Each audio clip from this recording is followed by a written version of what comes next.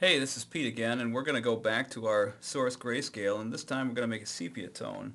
You can follow along in the book in digital color correction by turning to page 146 and 147, and we're going to go step by step and just follow that book exactly and make ourselves a really good sepia tone by translating our channel information from one single grayscale channel to four channels in CMYK, and then using Photoshop's channel mixer to do some very clever things. So the first thing I'm going to do is select all, Command A, and copy that information, Command C. That duplicates all of this information onto the pasteboard in Photoshop, and will allow us to come back and paste it later on. So what we do now is we go to image mode and we flip our file from grayscale to CMYK color, and we see what happens with our channels palette right here. We get cyan, magenta, yellow, black channels. Now what I'm going to do here is immediately go to the yellow channel only by selecting on yellow, and then I'm going to Command V to edit paste that grayscale information just into the yellow channel. You can see that the other three, the cyan, magenta, and black, are inactive. But once I've done that paste move, I'm going to come back here and then select the CMYK image, and you can see that the picture has taken on just a slight yellowish look because the yellow now is dominating, like it's going to have to dominate in the sepia tone. Now we are going to make a sepia tone with no cyan at all in it, just magenta, yellow, black, which is going to give us a very attractive sepia tone, and more importantly, it's going to make it very easy to print on a press. It's going to make it very easy on the press operator because we'll be doing this special color with 3 inks instead of 4, and 3 inks is always easier to print than 4. So I'll deselect now, Command D, to get rid of my marquee. I don't need that anymore. And here's where we go into the channel mixer. Image, Adjustments, Channel Mixer. Okay, gives us this menu. Let's take a look at the menu and see what it means. For now, let's ignore the preset, and let's look at the fact that it has an output channel and it has a selection of source channels. The way to look at this is the output channel, which is any of the existing channels in the file, depending on which one you select. The output channel is the channel that you wish to change. The source channels are how you go about making that change using what's in the image.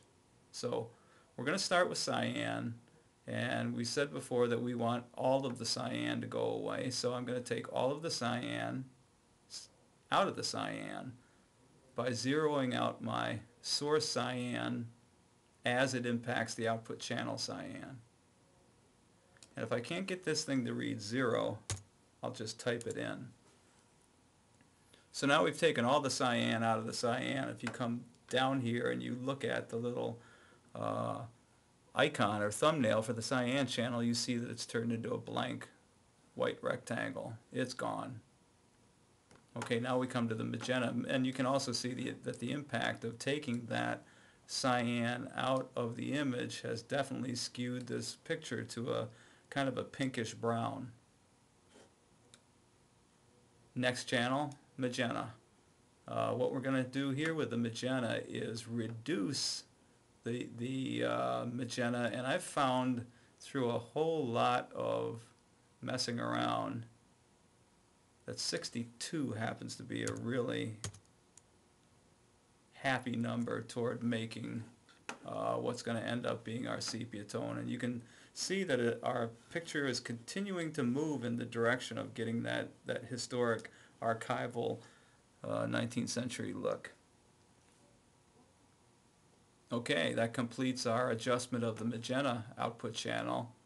We now pick the yellow channel, and in this one we don't need all of the grayscale image data, but we do need more than the data than the magenta, because again, yellow needs to dominate magenta to make a good brown, and I'm going to change that to 70.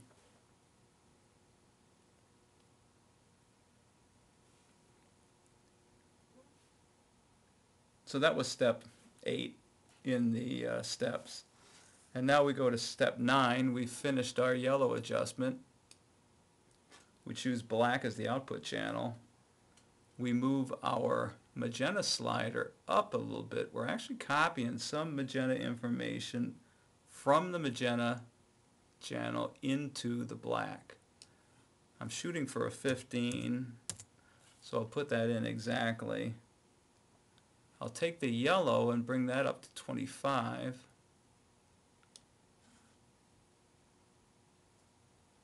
And then what we'll do is we'll reduce the black original information in the black image down to 75 or so.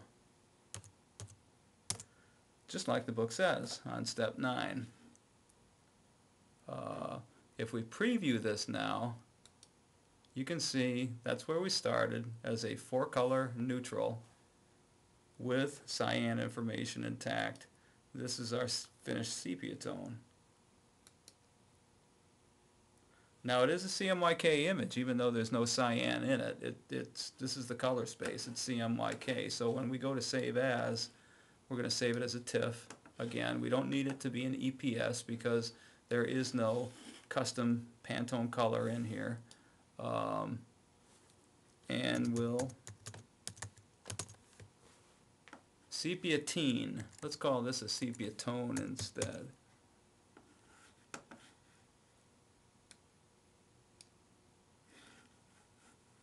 We're not going to change any of those. We're done. There's our Sepiatone.